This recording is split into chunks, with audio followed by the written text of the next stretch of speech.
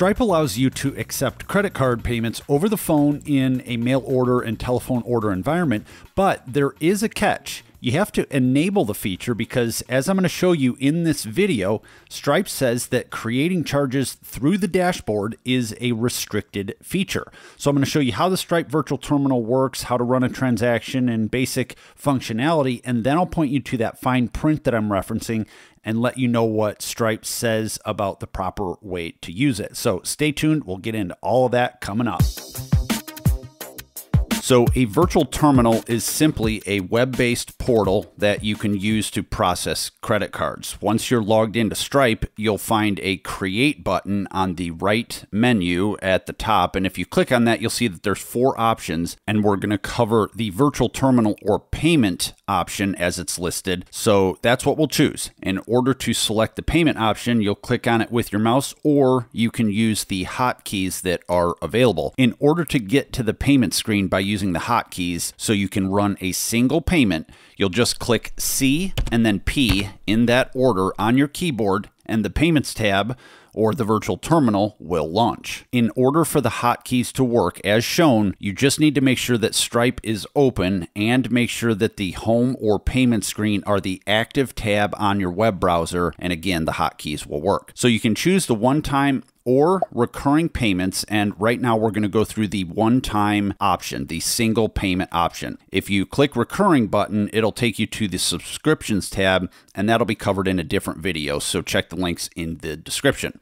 Enter the amount that you want to charge and then click the customer box to find your customer in order to bill. If it's a brand new customer you've never done business with, you can just click the Add New option right here at the top and enter the customer in the virtual terminal screen. If you have customers entered already, you'll be able to search their name and results will auto-suggest for you to choose from. If you select a customer you've previously charged, you'll notice that the customer's card auto-populates at the bottom, giving you an option to charge that card on file. But before we get to the payments methods section, enter a description that simply indicates what the charge is for. The statement descriptor on the next line, and as the help icon indicates here, this is the business name that your customers are going to see on their credit card statements when they receive their bill. Finally, the payment method. There's 3 options. Number 1 is to manually enter the credit card information. You'll choose this option, obviously, if you're charging a new customer, as I said, or if you want to add a card to an existing customer. You can enter the card number, the month, the expiration date, the CVC code on the back of the card, the 3-digit code. You have the option to save that card to the customer or save card to customer by checking this box so that if you want to charge future purchases, you can do that. If you click the More Options drop down, you have an option to capture funds at a later date. You'd use this if you want to reserve funds for a particular purchase that's going to be within the 7 days as indicated. And if you elect to use this option, you're simply authorizing the credit card and you have to come back at a later date to complete the capture in order to get paid. So it's a 2-step process. You also have the option to add a billing address, and if you have it, it is best practice to enter it because, as stated right here, it could help with the authorization rates. Finally, sending a receipt to your customer after they've paid you is also best practice, so you can change this if you'd like to omit sending the receipt, but I would suggest doing that. And on a quick side note, it's my guess that Stripe's algorithm sees your account as more secure if you leave this option checked so that you send your customer a receipt. And if you just think about it logically, every payment service provider wants to reduce the possibility of chargebacks and fraud, and charging someone's card and then immediately notifying the customer that you did so is more favorable than just charging the card and not letting the customer know. They just simply find out about it on their monthly bill. Manually entering credit card information is the traditional virtual terminal option, and I'm going to swing back around to this at the end because this is what Stripe addresses on their website with the fine print that I referenced at the beginning of the video. So on to number 2. The second option to bill through the virtual terminal with Stripe is to send your customer an invoice with a hosted link to pay.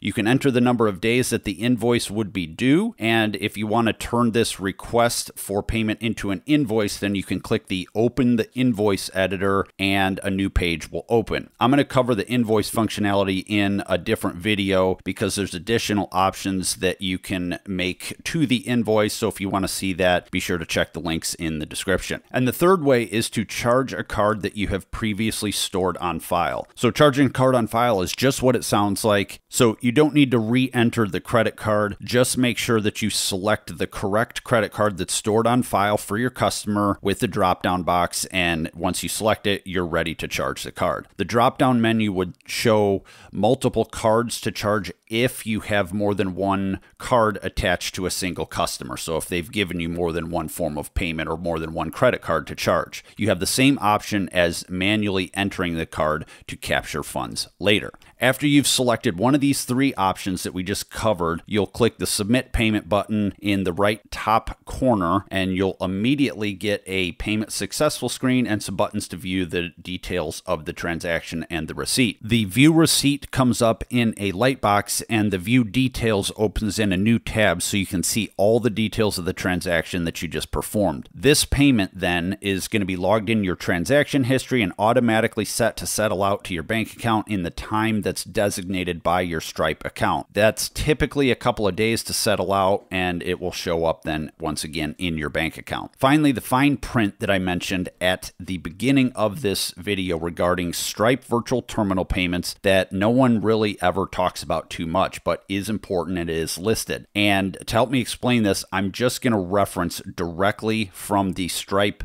support tab, and I'll put this link in the description as well. So at the time of making this video, Stripe states, manually creating payments through the dashboard must only be performed when there are exceptional circumstances preventing you from using your own integration. It cannot be, meaning the virtual terminal, your primary method of processing payments on your account. So basically, Stripe is telling you that, hey, this is a backup option. Please only use this virtual terminal if you have to, if it's the only option. But otherwise, we would rather you integrate with a payment software or some other software solution that allows you to enter the information directly into that other software, not Stripe, the other software, or one that allows your customers to enter their credit card information directly into another software in order to make the payment. Okay, so they're actually deterring you a little bit away from using the direct type it into the virtual terminal by just way of using the straight up virtual terminal option. They'd rather you go through an integration process. So if you're brand new to using Stripe, just know that right here on this link, they're actually telling you that the virtual terminal should not be used as the primary method of processing payments. If you've been using Stripe for a while and you've stumbled across this video, my question is, did you know this? I'm actually curious. Did you know that this was listed in the support tab on the Stripe page? So leave me a comment in the description if you did or didn't, or you have other thoughts on the interpretation of this virtual terminal usage. And with that, check the Stripe playlist at the end of this video. There will be other links for different components and different parts of Stripe, as I mentioned. So if you want to see those videos, check the links and it'll be linked up in the description. If you learned something new here, please give me a thumbs up, subscribe to the channel. Thanks for being here and thanks for watching. We publish information about payment integrations, merchant accounts, all things related to electronic payments. So if you want more of that, hit the subscribe button and the bell notification so you get notified when we release new videos. Until the next one, I'm Brian Manning. I'll talk to you soon.